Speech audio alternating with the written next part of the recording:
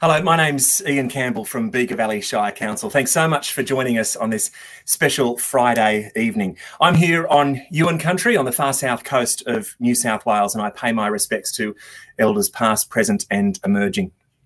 Welcome to the Bega Valley Regional Gallery for the opening of the Shirley Hannon National Portrait Award. The Shirley Hannon has a very special place in the heart and soul of the Bega Valley. Normally, this place, the Regional Gallery, would be shoulder to shoulder with people, sipping champagne and arguing over the judge's decision. It's an event that brings this place together, this community together. It makes us feel good. It teaches us something new, and it reminds us of the importance of colour and stories in our everyday life. That's still the case this year. We aren't shoulder to shoulder in the gallery looking at all the portraits, but that's still very much the case this year. The Shirley Hannon brings us together once again in 2020, but in a COVID-safe environment, of course. Thank you so much for joining us and making this part of your Friday night. Tonight, we'll hear from this year's judge, Karen Quinlan, the director of the National Portrait Gallery in Canberra, and we'll also connect with the winning artists. All 38 of our finalists are tuned in and on the edge of their seat. $50,000 is on the line. Life-changing on a good day, let alone these funny times that we all share together. But first, let's go next door into the exhibition space, into the Bega Valley Regional Gallery.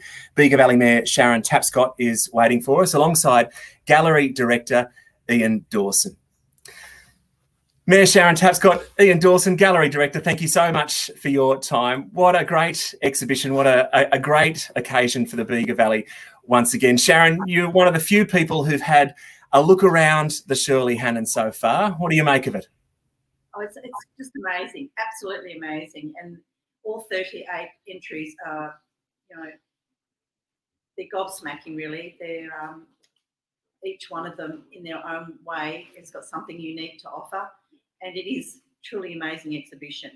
But I too would also like to acknowledge the traditional owners of the lands and waters on which we meet and pay my respects to the elders past and present, and forever thankful that we meet on this land here in this beautiful gallery. Ian, you really steer this conversation. As I say, it's part of the heart and soul of the Bega Valley. You steer this exhibition every 2 years. Give us a sense of the history around the Shirley Hannon.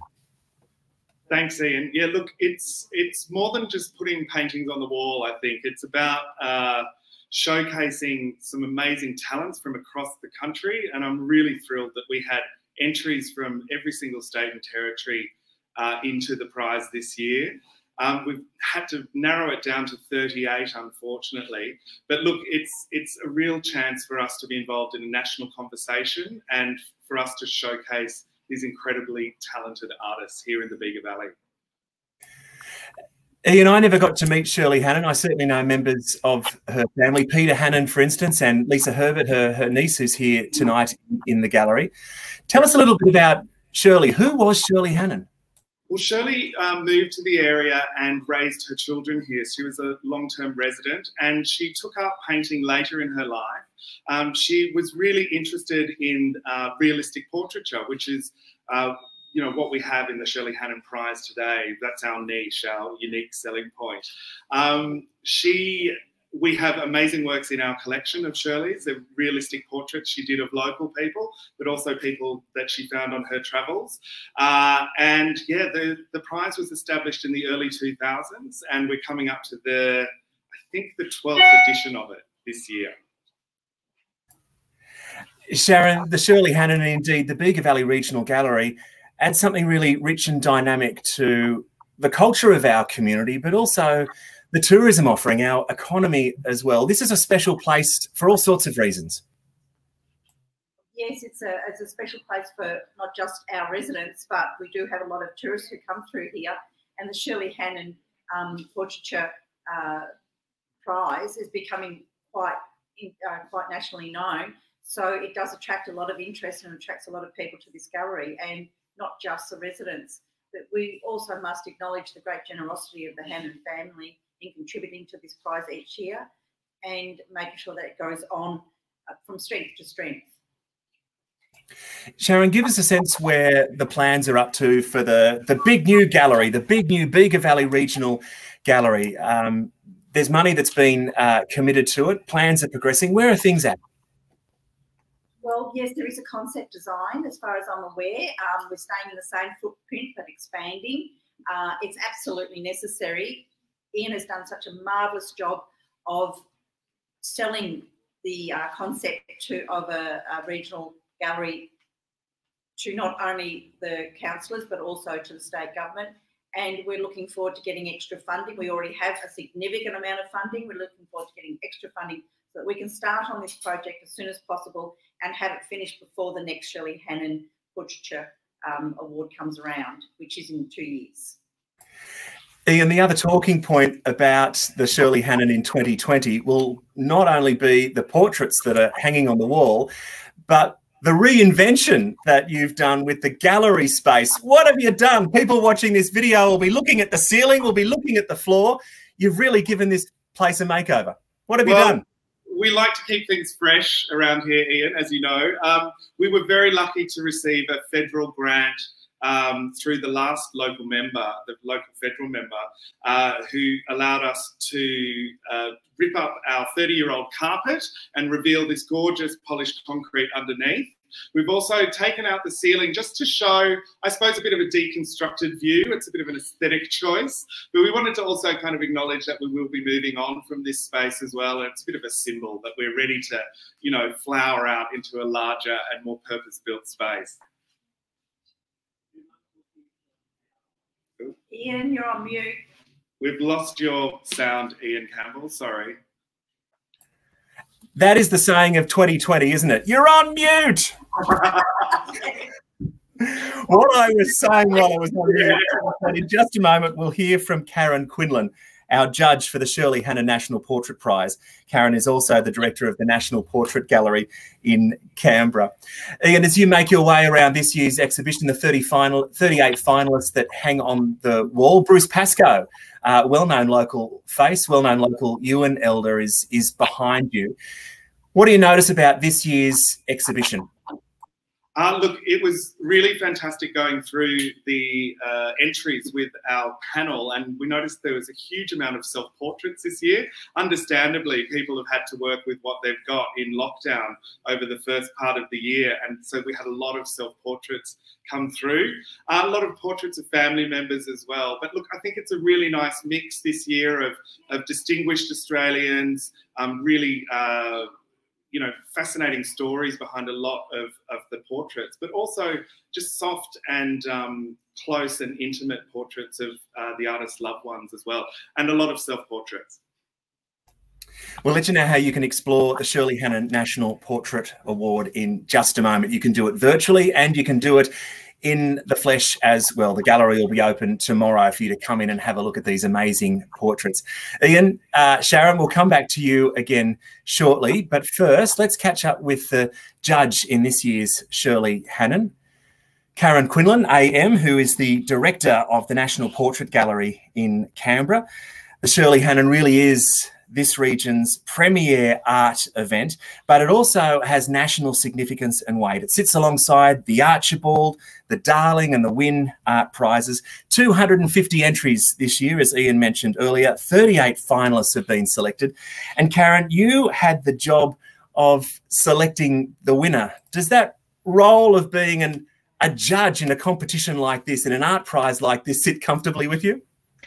Yes, I'm surrounded by portraitures, so I love actually looking at shortlisted exhibitions of portraits. And so, yeah, it's always a challenge doing the judging on your own because you don't have anyone to talk to. But I was really excited when I was approached and really delighted to be involved in this one. As you say, you spend your day with portraits at the National Portrait Gallery in Canberra. Does that make it easier for you to judge the Shirley Hannon, or does that make it harder for the artists? I don't know. They're not hard to judge. I think you have a real sense of what's in the room as soon as you walk through very quickly. I can't walk through the room here, so you know, it's very much about doing it online. So it's sort of a little bit difficult in that sense. However, I can imagine that just seeing the view of the exhibition previously, you know, it looks like a great hang, and the works really speak for themselves. It's a strong collection, and you know, 38 works to choose from. It was quite straightforward, I found. So there can only be one winner, but certainly there were a few that I could highly recommend as well.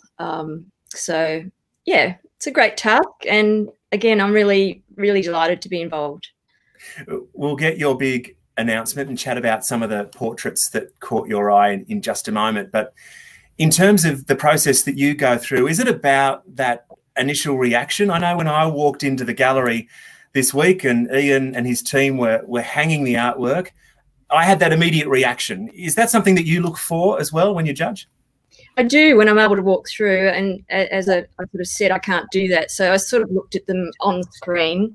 You go through all of them, really, 1 to 38, and you know, a few stand out just the way when you walk through an exhibition, you stop and you take a longer look. I gave them all the same amount of time. I read all the statements. I read all the biographies.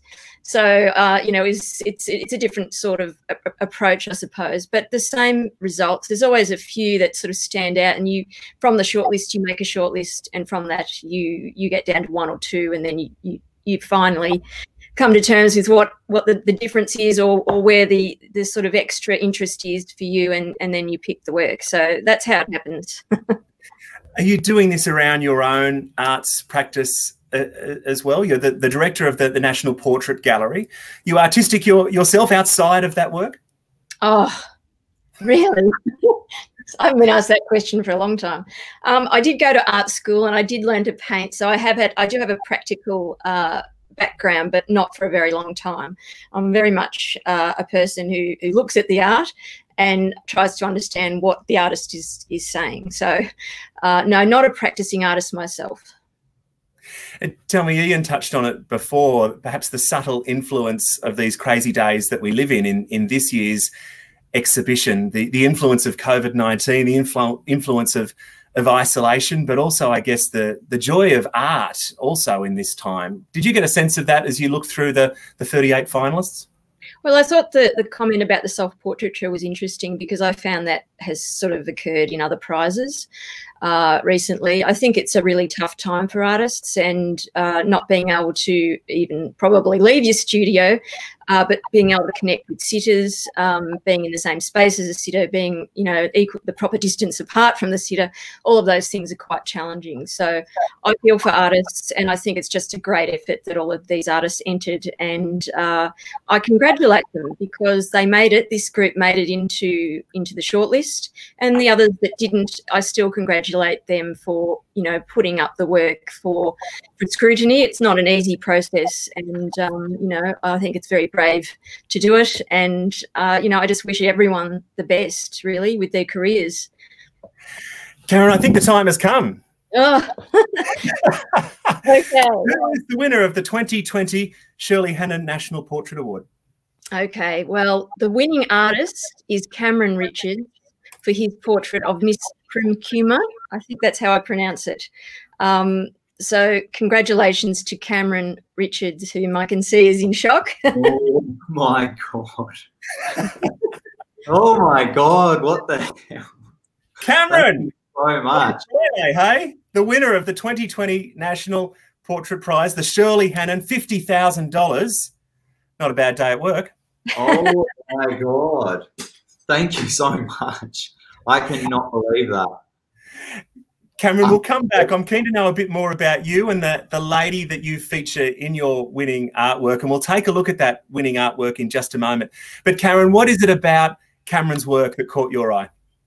Well, if I look at the statement written by the artist, I'm sure Cameron will be able to speak to this better than I will, but Priya fled northern Sri Lanka to provide, her parents fled northern Sri Lanka to provide a safe place for her to live in Australia, and she was born in Australia. So the artists really captured, I think, a great portrait. It sort of reflects upon two different worlds, and the challenge that the family would have had, but the challenge that Priya would have had, juggling the expectations of her family. So I think that there's a message in there. There's a beautiful, when you see it in a moment, you'll see the sort of textile backdrop, which almost looks slightly ancient. Perhaps it's a relic from Sri Lanka, and then a very contemporary sort of clothing that she wears, sort of black and white corporate looking shirt that's not tucked in. You just want to go up and tuck her shirt in for her. Very, very natural, and you know, it suggests that it's someone who's really hardworking and is very honest with her appearance, and it's a strong portrait. And I was just taken by it so much. It really, really captured her, and I feel like I almost sort of engaged with her in a sense. You could almost talk to her. And in terms of its detail, it's just the right amount of colour, the right amount of light, the detail's great, and, you know, everything is working. And for me, it's definitely the winning portrait in this show. Oh, thank you so much. Let's have a look at it. Cameron and Karen, we'll come back to you in just a moment, but I think it's important that we have a look at the winner at this point in time. Let's go back to the Bega Valley Regional Gallery with Mayor Sharon Tapscott and Gallery Director Ian Dawson. Ian, I'm going to put you on the big screen. Can you give us a sense, give us a look at this winning portrait, and I guess give us your own reflection? Well, yeah, look, we're sitting right in front of it, Ian, and the Mayor and I were just, through your announcement, admiring it. There's not much to add to Karen's statement. I think she really kind of captured what the strength of this portrait is. I'm thrilled that it's going to a young artist who I think this kind of prize can make a difference to their career. It's a beautiful work, and it has jumped out at the people that are here with us in the gallery today as well. So congratulations, Cameron, and we're thrilled to have you as our winner in 2020. Let's hear from the man himself and bring Karen back into the conversation. Cameron, how do you feel? I know that's a really stupid question, but how are you feeling? I am gobsmacked. Obviously, I thought that I was being brought on with a couple of other artists, being the WA representative. So we tricked you. You got me good. But yeah, I am honestly so incredibly flattered. This portrait means so much to me, and I have never put so much into a piece in my life. And even the subject being, you know, someone I work with, but someone I have so much respect for, and, you know, honestly put her on a bit of a pedestal in terms of what she's been through, what she continues to go through, and the amount of strength that she has. Yeah, I could not be happier right now. It feels like it feels like this piece is now completed, so to speak, because I really felt as though her story needed to be known. Yeah. Tell us a bit more about this lady and your friendship with her. You've been friends for 3 years, I think. She comes from a Sri Lankan background. When I look at the portrait, there's great strength, great confidence. She's out there, right at the front of your portrait. She's not hiding in the background at all. Where does this strength come from? What's her story? So yeah, she was born in Australia, but her parents fled northern Sri Lanka in a town called Jaffna. And they are part of the Tamil region, which is the minority in Sri Lanka. So they had to flee because of civil unrest in the country, where there was essentially a civil war. And in order to provide for their family, they had to fly out and make a new home in Australia. So when Priya was born, you know, just like many people who are in, you know, two different cultures, she had almost like a family life and a social life and a life outside of home. And I think for her, a lot of her strength has come from having to deal with two very different cultures. And sorry, people at work trying to open the door. trying to navigate through 2 different cultures. And on top of that, unfortunately, Priya's mother got diagnosed with very bad schizophrenia when she was very young. And her brother actually ended up purchasing a house for the family of 4 to live in, so that the dad could quit his job to become her mum's full-time carer. And, you know, when I asked her about it, you know, I was like, oh, is it culturally typical for, you know, the kids to purchase the house for the parents like that? You know, I had no idea. And she kind of explained, oh no, it's because of this situation. And just, you know, for her, she doesn't flaunt any of that. She just focuses on herself. And pulling back to the cultural differences, her father is very traditional in, you know, his Hindu background and Hindu beliefs. And I think a lot of Priya's confidence is almost to, not to spite him, but to, you know, to make herself her own person and to stand proud. So, you know, she'll dye her hair grey, she'll have the nose rings, she'll wear almost these male-like clothing to just set herself apart. And yeah, it's a combination of all these things that brought me incredible admiration for her as a person. And I just needed to paint her, and she obviously said, yeah, I'm happy for you to paint me. And we started the process, and I have never been so happy with how well I've been able to represent someone or their story. So yeah, I'm very, very happy with it. Thank you for introducing us to your friend. There are many in the Bega Valley. Yeah, they're all clapping next door. There are many in the Bega Valley who are going to meet this amazing woman. And indeed, the Shirley Hannon pulls people from far afield, from the ACT, from East Gippsland, from the Illawarra, from the Shoalhaven. People come to the Bega Valley for the Shirley Hannon, and they're going to meet your friend Pira, which is just great. Cameron, tell us a bit about you. Ian mentioned you're an emerging artist, and you've mentioned a couple of times that you're speaking to us from work. What's your day job?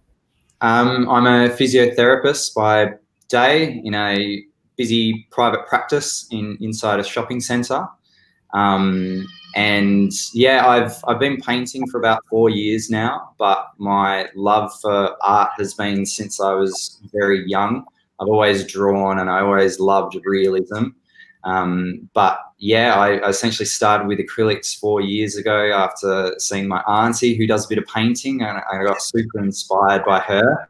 And then I just kept going, and I kind of applied for a couple of little competitions here and there and didn't get in, but kept getting asked by friends and family to do little paintings for them. And then I kind of got sick of that, and I wanted to paint for myself. And then I started bringing on kind of bigger projects for me, and that kind of pushed me into portraiture, which I just found incredibly rewarding and exciting, and yeah, a bit different. So yeah, this is obviously a very big deal for me.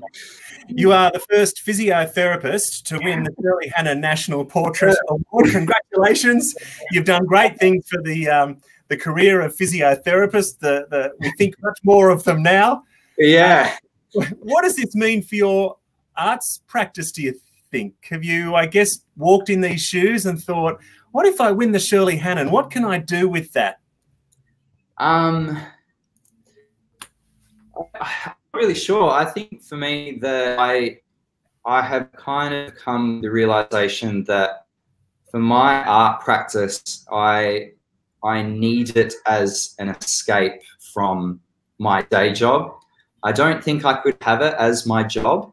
And I think what gives me the appreciation of doing it is craving and searching for the time outside of work to dedicate to artwork. And yeah, you know, obviously getting into this award, I was like, I've made it.